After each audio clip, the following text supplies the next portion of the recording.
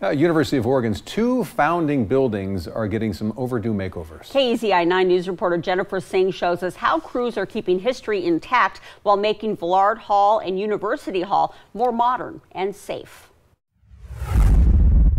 The University of Oregon's two oldest buildings are getting a remodel, but both buildings are on the National Register of Historic Places. So there are a couple measures the project managers are making sure not to miss to make sure the two buildings' histories stay intact and alive.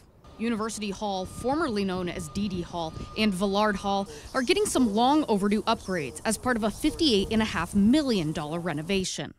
Well, this is a deferred maintenance project, so these buildings have received little attention over many years, many decades, in fact. The two historic halls are receiving modern classroom technologies, energy-efficient heating and cooling systems, and being built up to seismic standards. But there's a lot of history crews are working to maintain.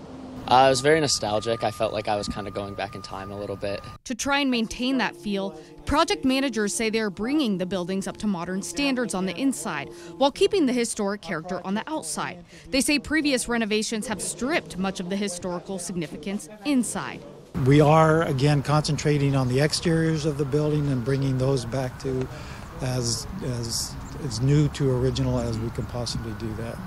A significant part of the project currently underway is having all of the original windows treated and revitalized so they can put them right back in their spots.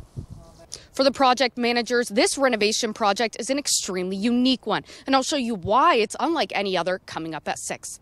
Reporting in Eugene, Jennifer Singh, KEZI 9 News.